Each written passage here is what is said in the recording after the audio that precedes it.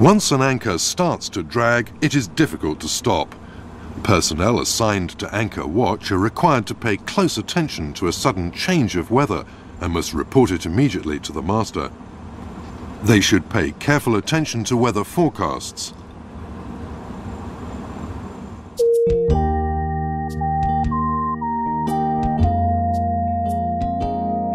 A great advantage of anchoring is that ships can lie at anchor anywhere if there is sufficient room, sheltered from wind and sea, and provided with appropriate depths and good holding ground.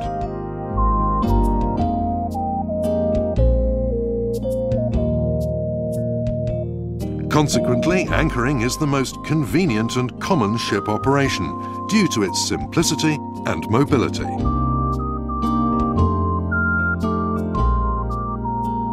To prevent an accident resulting from dragging anchor and loss of anchor and cable, the personnel who engage in anchoring are required to do their jobs with sufficient knowledge of the anchoring system, including the windlass, as well as the necessary skills.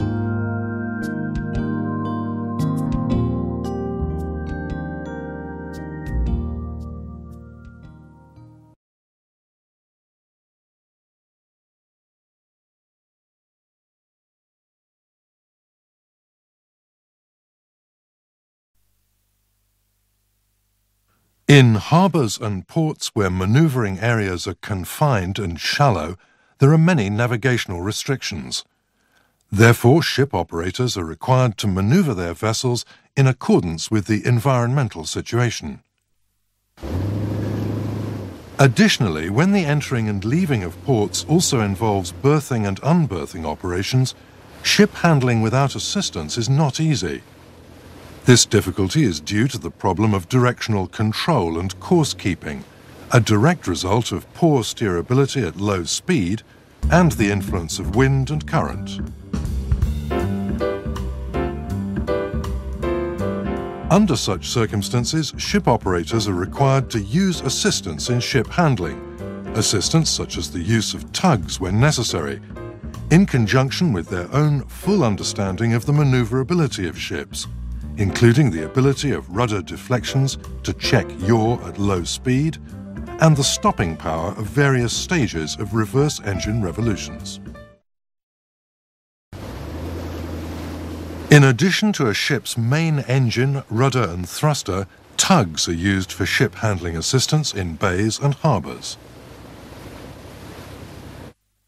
Tugs are classified by propulsion type as follows: Voigt-Schneider propeller, VSP type, controllable pitch propeller, CPP type, and azimuthing drive propeller, Z type.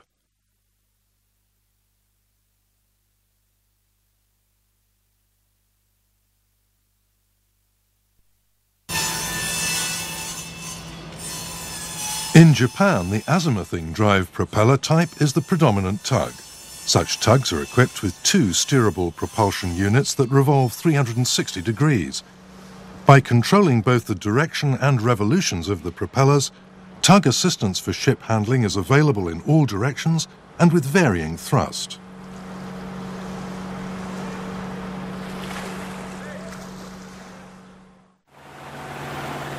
The use of tugs is decided in accordance with ship handling requests, such as to control a towed ship's speed, lateral motion, and yaw rate. In pulling out operations, the tug's paid-out rope length is reckoned ranging from double to 2.5 times the tug's length, L. As the towed ship's size increases, still longer rope is used.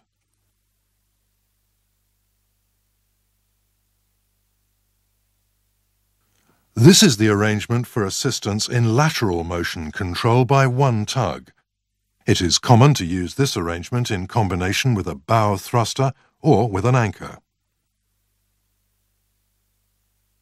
This is the arrangement for assistance in lateral motion control by two tugs.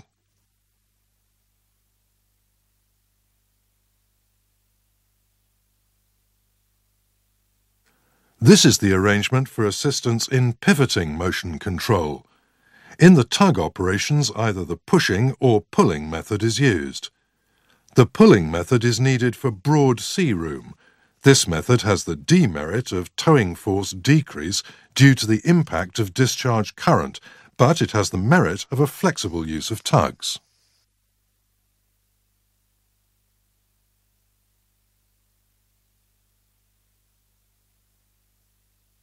When a tug tows the stern of a ship, the ship's pivot point will be aft of the bow, about 1/3 of the total length of the ship. When the bow is towed, the pivot point will be forward of the stern, about 1/3 of the ship's length.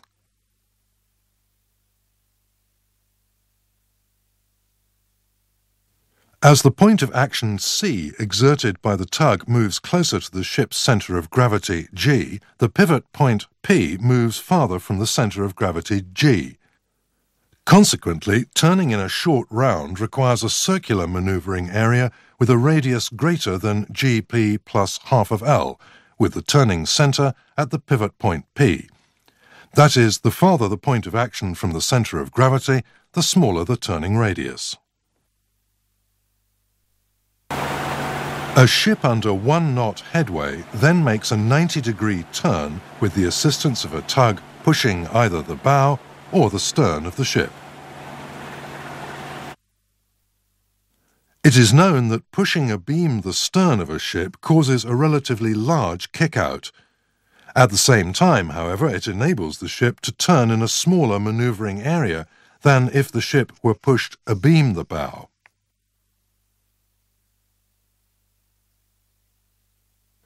When a tug assists the pivoting motions of a ship under strong wind and current conditions, the operation of towing the bow in the direction of the wind and current requires a broad manoeuvring area due to the ship's increased range of motion. On the other hand, the operation of towing the stern against the wind and current is effective for pivoting in a small area. The ship will be in motion close to turning in a short round. Therefore, close attention should be paid to ship handling in manoeuvring areas with strong currents.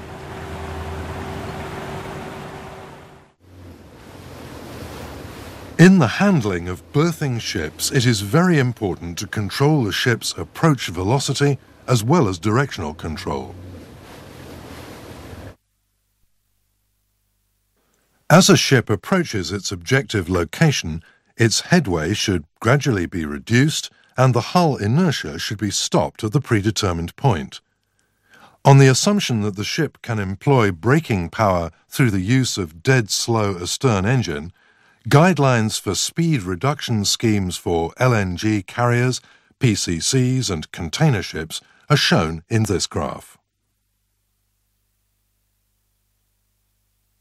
This is a guideline for a speed reduction scheme for VLCCs. To prevent damage to the wharf and fenders, a large-size ship should reduce its headway to 0 somewhere at a distance of 1 ship length or ship breadth from the wharf, and then make a lateral move, berthing with the ship's heading kept parallel to the wharf. Wharfs and shore-based mooring facilities are usually designed assuming a berthing velocity of 15 centimeters per second. Actual berthing velocities are limited, however, and should not exceed 10 centimeters per second for ordinary-sized ships and 5 centimeters per second for large-sized ships. The function of mooring lines is to control a ship's motions and make the ship fast to a fixed position. Head lines and stern lines are used to control surge, sway, and yaw. Spring lines function to control drift. Moreover, since it's desirable that each line be extended as far as possible, it is necessary that attention be paid from above during berthing operations to ensure these maximum lengths.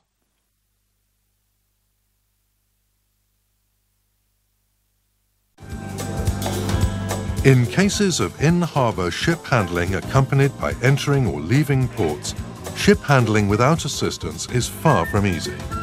In particular, the external force of wind and current has a great influence on keeping course and on changing course, on speed control and on the directional control of ships. Taking the influence of external force into consideration, we are requested to implement berthing ship handling with the proper berthing approach angle and velocity, and to use assistance measures such as tugs and bow thrusters for ship handling.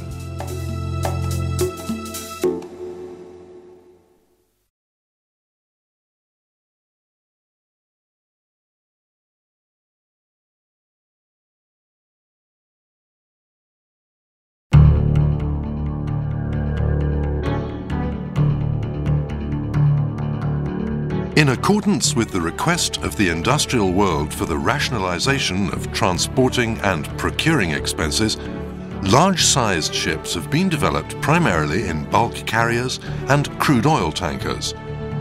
In particular, the cost of transportation per voyage has been reduced because wide-beam, very large ships have been placed in commission.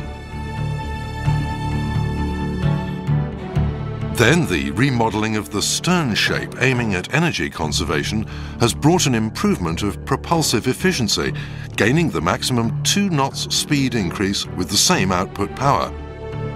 On the other hand, these very large ships have still more magnified their maneuvering characteristics, viz. Good turning ability but poor course-keeping ability.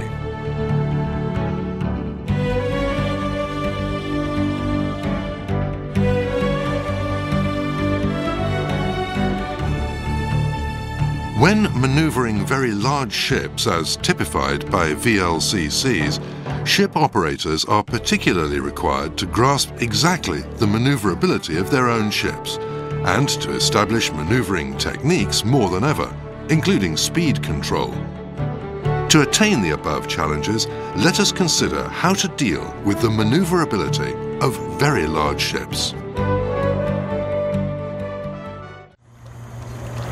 Good turning ability, stable course-keeping ability, and good initial turning and/or course-changing ability are required for ship maneuverability. But turning ability and course-keeping ability are of countervailing nature to each other. Turning ability is characterized by the radius and the rate of turn on the orbital motion of steady turning phase, the former being normalized by the ship length, and the latter by the turning speed and/or ship length. The initial turning and/or course-changing ability, hereinafter called initial turning ability, is defined by the change of heading response to a rudder deflection and the yaw damping response when the rudder is deflected to midship. In other words, this ability indicates whether steerability is favorable or not.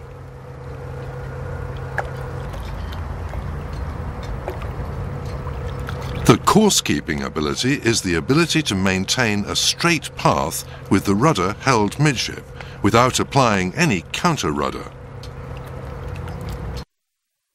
The parameter of block coefficient CB is used for comparing fat ships and fine ships.